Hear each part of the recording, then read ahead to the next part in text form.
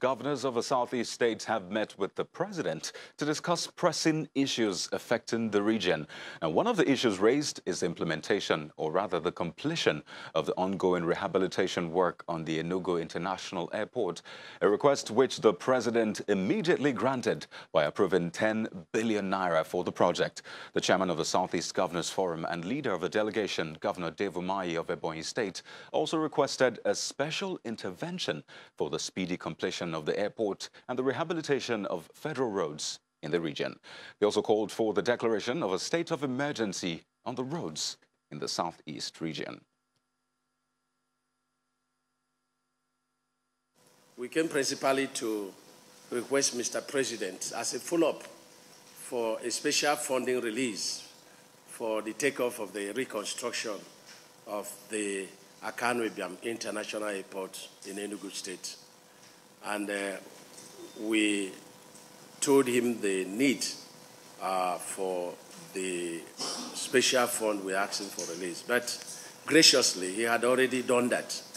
And so we gave Mr. President standing ovation, and our people are very excited, very happy, and we appreciate Mr. President for doing that. And of course, we talked about, the disconnect due to the deplorable conditions of our road between one state to the other in South. Now, for more insight into the Southeast leaders' meeting with President Buhari, one of the Southeast leaders, Chief Iwuanyanwu, joins us from our Abuja studio. Good afternoon, and thank you for joining us on the program.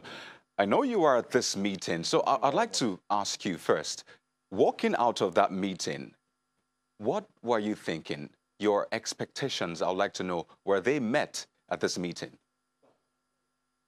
Yes, we walked out, we were happy because we met the president, who was kind enough to approve 10 billion naira. So we were very, very pleased and very happy. So we're quite happy. Right. So let's go to perhaps the elephant in the room during yesterday's meeting, and that's 2023. Now, for a lot of people, that might appear as though 4 years, a long time. But in politics, we know that that's just a short time. So on one hand, did that come up during that meeting? And what were perhaps the resolutions that came up from that discussion, if it indeed happened? No, it wasn't part of the agenda, really, because actually we went there to present the poor state of infrastructure in Southeast. But that particular issue is an issue which I think all leaders must address very seriously. Myself, I have been in the political scene for over 50 years. I've got a point when I've retired. Yes, I'm a politician, but you get a point, you're a statesman. Now I'm a statesman. A statesman is bothered about the country. I belong to a political party, PDP, but I was a Nigerian before I came into PDP. So I believe that every senior citizen must regard himself as a Nigerian and must do everything to ensure that the unity of this country is preserved. No one should try to undermine this country. For example, I have talked to people.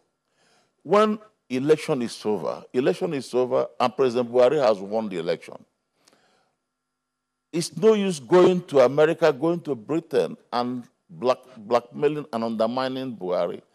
Because, you see, Buhari, with due respect, has led the country for many years. When he took power in 1984, 1984, he brought in the war against indiscipline. Nigerians before them were undisciplined. They will rush for everything. They will scramble for aircraft. They will damage the... He fought the civil war. He has served as a governor. He has served in many capacities. Yes, I am not supporting some of the programs of his administration, but I'm not holding him responsible. I'm holding probably those with him because I know that he's a person who is genuine and honest to the country. For example, he is fighting a war against corruption. Let's be honest to ourselves, he is a president who has come openly to fight corruption. And obviously, if Buhari is corrupt, they could have pointed it out. Up to today, Buhari has been for 6 years receiving attack. Nobody has been able to tell us any Okay. act of corruption by Buhari. Some One of his moment. subordinates must have done that. So, If we can go back, frankly just one moment, yes, pardon me. If we can go back to that talk about yes. 2023, because to be fair, it's been a major topic of discussion. So I'd like to know, at this moment, what is the stance of the Southeast concerning let me tell you 2023 frankly, presidency? we believe that fairness is a prerequisite for any enduring unity or federation. We have agreed in this country, it may not be the constitution, but it's agreed that presidency should rotate north and south. That is, after north has served for their term, it goes to the south. After south, it comes to the north. Now, Buhari has served. So basically, after Buhari's second term, it should come to the south. And when it comes to the south, we expect that in the south, a zone that has not haven't had opportunity to serve should be given. South-South is the only zone since 1999 that have not got any opportunity to serve. Southwest has had opportunity, South-South has had opportunity, and we in the South-South helped them. You mean Southeast? I participated in supporting Obasanjo, and I supported them. So I think all Nigerians must support Southeast to get the presidency come 2023. Right. We hear people from other zones warming up. I think it's unfair.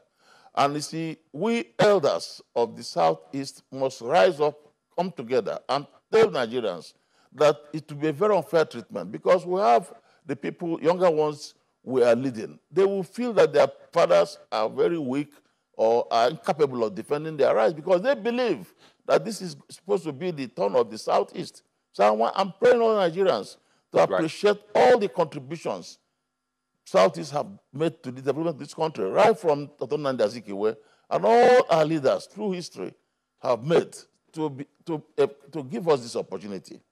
Some people talk about fraud, corruption, and so on. I mean, when you look at it, I took pains to carry out a sort of random analysis of the money looted, these billions of naira looted in this country. And I noticed that Southeast is not involved in any of these billions. Most of the billions looted are looted by people not from Southeast. If I can just throw this in just before we go, security also has come up in recent times, and we've seen governors of the Southeast, come up with some initiatives, hold meetings, just to sort of beef up security in that region. So I'd like to know, did this also come up during the meeting? And what is the position of Southeast governors and leaders concerning, security in the Southeast? Frankly speaking, the security in the Southeast didn't come up in the meeting because I think our people are coping. But let me tell you, the biggest problem Nigeria have got today is the Boko Haram. And myself and some people I have talked with in Southeast are not very happy with the process. And we don't believe that this is a battle that can be won the way we're fighting it now. The army is doing their best. They're doing well to the best of their ability. The president is doing his best. But this war is not a war between Nigeria and another country. If Nigeria is fighting another country, you can deploy aircraft, jets, bomb them. But if you are fighting insurgency in your country, it's difficult to defeat them through the barrels of gun. So I think really that they have expanded. And I believe this kidnapping is a business wing of Boko Haram. Kidnapping is part of Boko Haram. If we can stop Boko Haram, kidnapping will stop. They have got to a point now when they can make money. Chief Emmanuel Iwuanyanwu, pardon me, I believe that's a fine place to leave it. We'd like to thank you so much for sharing your thoughts with us on the program. We've been speaking with Chief Emmanuel Iwuanyanwu. He was at that meeting between President Muhammadu Buhari and Southeast leaders. You recall that yesterday.